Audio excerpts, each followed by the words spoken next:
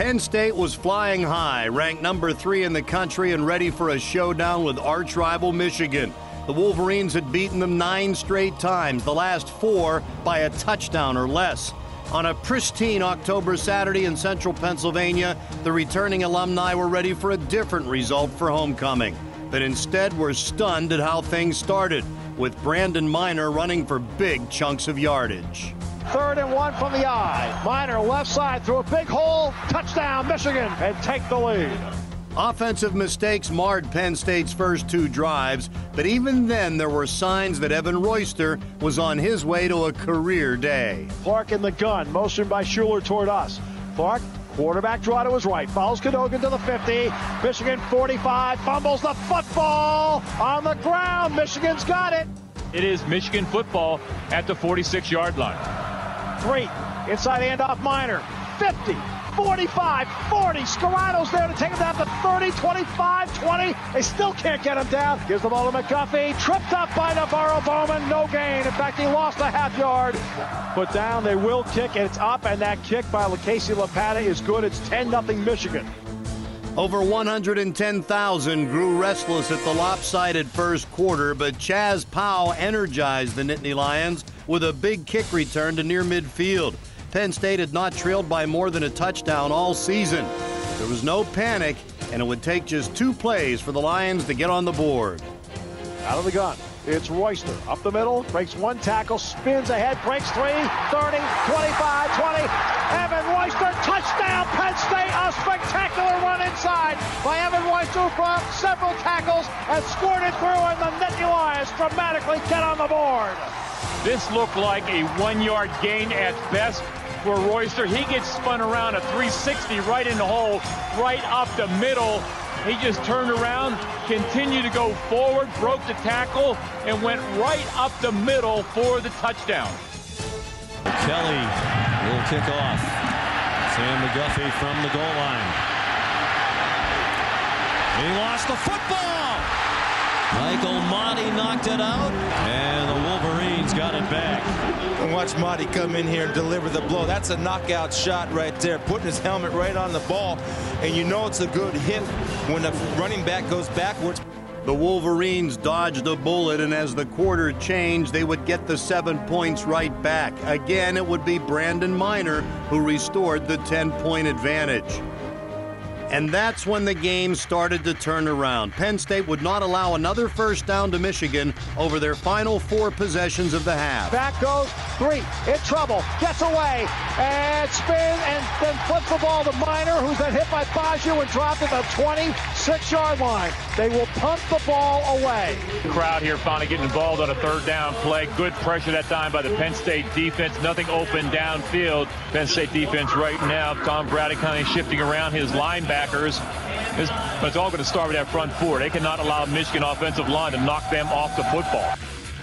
Adjustments had been made, holes had been plugged, and the heat was on.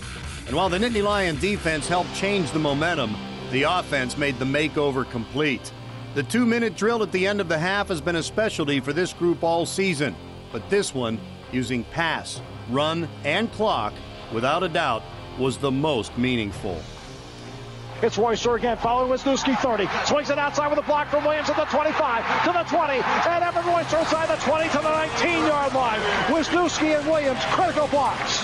And Royster just keeps bouncing it and bouncing it and bouncing it to the outside. So Royster now on the move. 8 carries, 105 yards for Evan Royster. For Royster, his 6th career 100-yard rushing game, 5th this year. Clark back to pass, sets, waits, throws in the end zone, touchdown! Penn State, Jordan Norwood! Norwood's catch with 23 seconds left pulled Penn State within 3 at the break, but it was worth much more than just 7 points. It was a statement that the second half would start differently, that the first quarter had been a mirage. They backed up that statement with a dominating second half. Penn State started the day at the top of the Big Ten standings, the only unbeaten team in the conference, and they were determined not to let Michigan change any of that. Play action, Clark. Steps up, trouble, over the middle, Butler, first down, 40-yard line. Great adjustment by Butler on the ball after Clark hung tough in the pocket. Clark Throws for Norwood. Blocked by Butler, 45. Norwood breaks a tackle, 40. First down inside the 40. Back he goes. He wants Williams or Cadogan in front. 40. There's Orger with another block, 35 to the 30. Penn State had not trailed at halftime all season, but they responded to the adversity Joe Paterno had been wanting them to experience with poise and determination.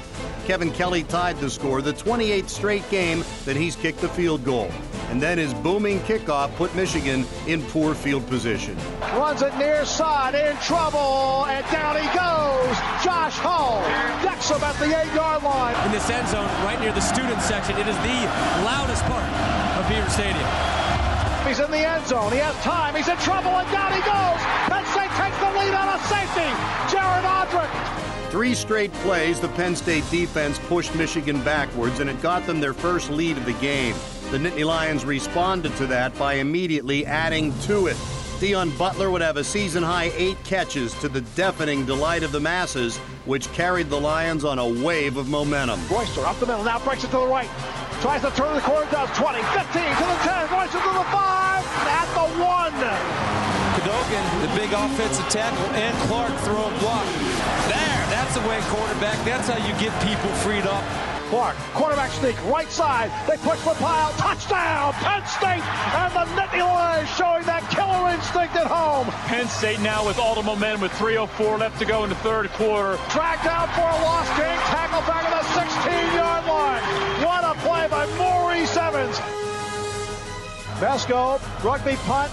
Blocked! It's blocked by Stupar. It rolls to the 25. It'll roll to the 37-yard line. But Penn State gets the block punt.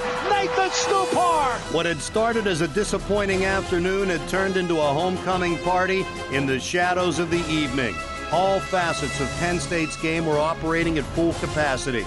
The Lions have outscored opponents 87-13 in the third quarter, a tribute to an experienced coaching staff that readjusts. Penn State defense really has picked it up.